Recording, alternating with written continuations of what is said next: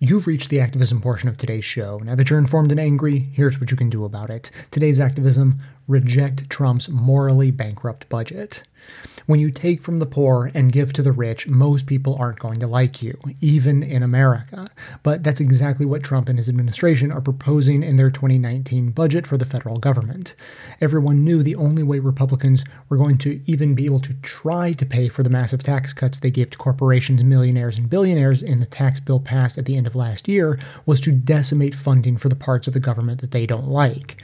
This was their long game. They could hardly wait for the tax bill to pass before using the talking point that we just can't afford entitlements, while simultaneously increasing the bloated defense budget and shoveling cash toward people who fund their campaigns. They got what they wanted: fulfillment of their heartless ideology and a big return on investment for their donors. They were downright giddy. And then there's Trump. For someone so concerned with being liked, he has zero idea how to do it. His budget does the opposite of every single campaign promise that got him elected. He said he wouldn't cut Medicare, but the 2019 budget calls for historic cuts to the popular program. He said he would come to the rescue of veterans, but calls for $72 billion in cuts from Social Security disability insurance, which over 1 million veterans receive. He said he was a champion for rural Americans, but he is calling for the elimination of programs that exist entirely to strengthen economic development, workforce training, and education and infrastructure in rural communities. And then there's the gaslighting named Harvest Box, Trump's attempt to slash and replace the Supplemental Nutrition Assistance Program, better known as SNAP or food stamps. This theoretical box would contain zero fresh food and takes away the ability for a person to make their own decisions about the food they eat.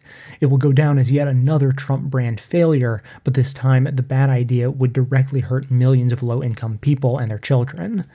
The immorality and injustice of this budget proposal is glaring on every page. In many ways, it acts as a textbook for understanding just how cruel and unusual Trump and Republicans really are.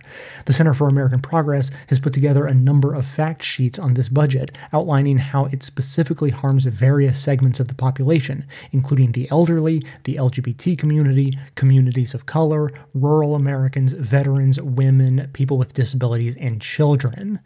In other words, almost literally everyone. The Center for Budget and Policy Priorities has also provided extensive research on the harmful impacts of Trump's budget. We've linked to these documents in the show notes, and we encourage you to check them out and share them widely.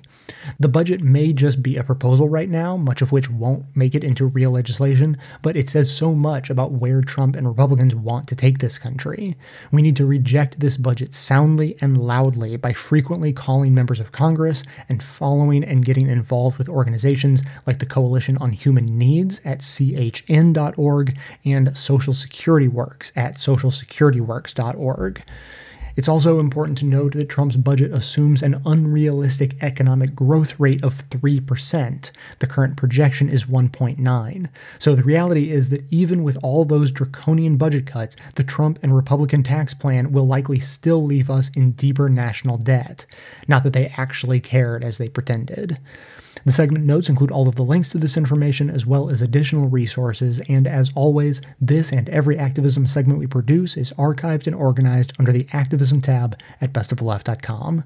So if making sure this country moves in a moral and compassionate direction is important to you, be sure to hit the share buttons to spread the word about rejecting Trump's morally bankrupt budget via social media so that others in your network can spread the word too.